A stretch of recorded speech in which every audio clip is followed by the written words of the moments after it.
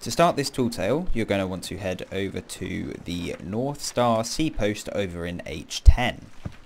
You're going to want to go up to the trading outpost, and just to the right of Suds, the guy behind the post, there is the tall tale book. Just want to vote on it and you started the tall tale. So once the tall tale has begun, you will get the Stars of a Thief book. You want to open it up and you're either going to head to Twin Groves or Rum Runner Isle. Depending on what text you have on these pages will determine where you go. If you have the lines, my back to the North Star, saw the island where we parted, not far from here, one small island made of two. If you have that beginning, you're going to head over to the Twin Groves. However, if you have face North Star, Sea Island, buried by a solitary hanging lantern, dig by lantern on island to find notes and telescope, you're going to head over to Rum Runner Isle. If you have Rum Runner Isle as your island, you're just going to want to look for a tree which has a lantern hanging down from it. It should be pretty easy to spot since the island is relatively small, so yeah, that's where you need to dig. Just dig below that and you will get your chest with the spyglass in. If you have to come to Twin Groves like me, then all you have to do is come between the two large rocks on the north side, just here, dig in between them in the sand, and you will get the telescope. Now once you get your enchanted spyglass, you're going to want to head over to your book. You will pass all of these constellations and things that you will see in the sky, but they're not really needed right now. You will want to go to the back pages and you will have two stories there. For me, I have Great Eagle Landing and, what was it? Battle in the Heavens. Now, you're going to want to read the riddle and go to the island in which it tells you to go to. So for me, that is Lonely Isle. Now, if you have the man who lost his gem, you're going to want to head to Mermaid's Hideaway. Now, I understand that in the book it tells you to head towards Discovery Ridge, I believe. However, you don't actually need to go there to get the gem. You're going to want to go onto Mermaid's Hideaway and go to the pond in the middle. You're going to want to go into the underwater cave and take the first right. You will see the star jewel on top of a pillar. If you have a story titled Lost an Eye, you're going to want to head over to Sharkbait Cove. Now in the middle of this island there should be a statue. If you go to the north side of the statue, there should be a small tunnel which takes you just under the shark statue. The jewel should just be located in there. If you have a story titled The Patient One, you're going to want to head over to Thieves Haven. Go to the very centre of the island on the bottom where the shipwreck is, and there should be a campfire next to the shipwreck. If you just dig between the campfire and the shipwreck, you will dig up the star jewel.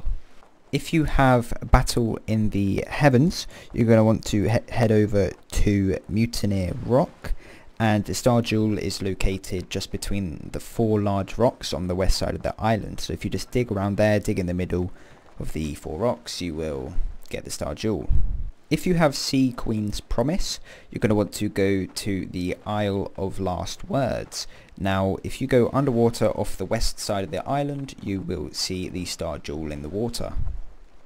If you have They Were Voyagers, you're going to go to Discovery Ridge, and the jewel should be just off the northwest side of the island. If you have Snake's Deception, you're going to head to Rapier Cay, and if you just go to the southeast side of the island, the star jewel is located there. Now if you have the story titled A Hunt, this one's quite a weird one because you used to have to go to an unmarked island at J12. However, they have recently turned that into the Reaper's Hideout.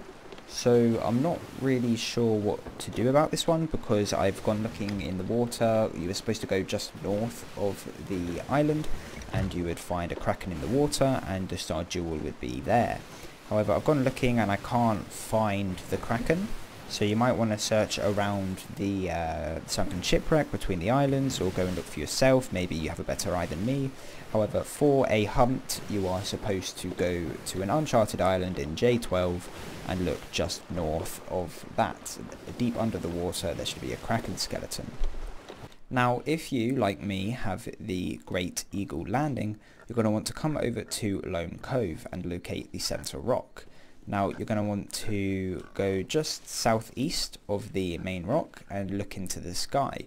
You'll see these really bright stars. You want to make the eagle constellation just above the main rock, so it's almost sitting on it like in your book. Now just at your feet you're going to want to dig, and there you have your first star jewel, or your second depending on what part of the book this was in. Now for Battle in the Heavens, when you come over to Mutineer Rock, you're going to want to head over to the west side, and in between these 4 large rocks you're going to want to dig and you will get the star jewel. Once you have both of your star jewels, you're going to want to head to N13, to an unmarked island. You're going to want to head just west off of the island, and in the water there will be an underground cave which takes you underneath the island. You're going to want to go into that cave, follow the tunnel, and there will be a large statue which you need to place both of the jewels in.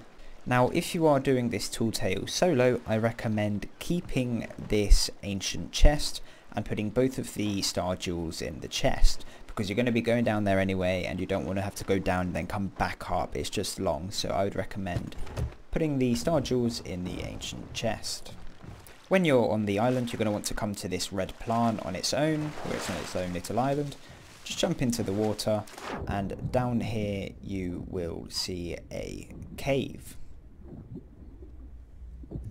You want to follow this cave down, and eventually you will come to the statue.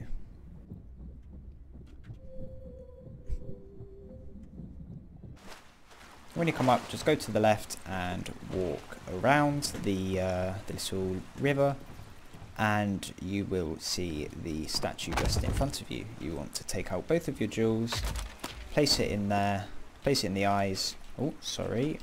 Place it in the eyes, and also there will be a page of notes just here which you want to grab. This is essential to completing the rest of the tall tale. Also, you will get a totem, and once again, like the Shroud Breaker, each totem will take you to a different island. Now, for the next part, you're going to want to look at what totem you have. If you have the crab totem, like I do, you're going to want to head to the unmarked island at N13, so you're not going to want to go anywhere. If you have the boar totem, you're going to want to head to Devil's Ridge, moon totem, Crescent Isle, scarab totem, Crook's Hollow, snake totem, Mermaid's Hideaway, and the shark totem to Kraken's Fall. If you have the crab totem like me, then you're just going to want to pick up your totem and just turn around. Just here is the ancient vault that you are looking for between the crab paintings. Just to the left of it is where you need to place the totem to unlock the vault. Now for this part, you're going to want to hold off on actually lighting the vault up with your lanterns, because once you do so you'll be trapped in and it will start filling up with water. For the next part of the tall tale, you're going to need to use the pages which you just got from outside of the vault. Now you should have 2 paragraphs, and each line of the paragraph represents a different icon which you need to input on the pillars. I'll put up different images now. There's quite a lot of them for which line refers to which icon. It's very simple. You should see what I mean.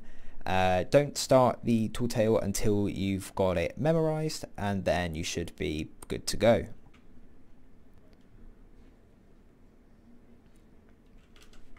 Now if you have the same paragraphs as me, I'm going to show you which order to put the icons in and which sequence to do it. So if we just start this, I will now show you what you need to do. So an old one raised a spit of land is a turtle. Then, and gave it to Eternal Man is the Great Warrior. These are all located in your book from earlier on. This is the Great Warrior. Now, he was taught to build it with tar and tree. This is the people in a boat. However, on the pillar it's just a boat. The last of its kind showed him the seas. Now this is just a fish. That looks like a fish. I just want to come over here and enter the solution. There you go. Now, the vessel led man on a journey is the boat once again. Then, to the one respected by all is the bear. There we go.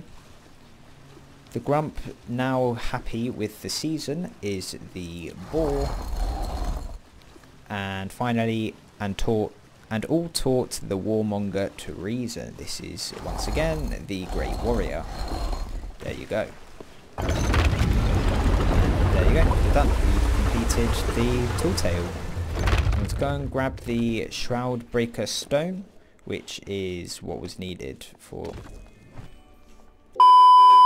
Now, once you've grabbed your shroud breaker stone, you're going to want to head back up to the surface and return to Suds. So once you arrive back at the sea post, you're going to want to head up to Suds and just hand in the shroud breaker stone. And now you have completed the tall tale. Suds leave those ephemeris charts.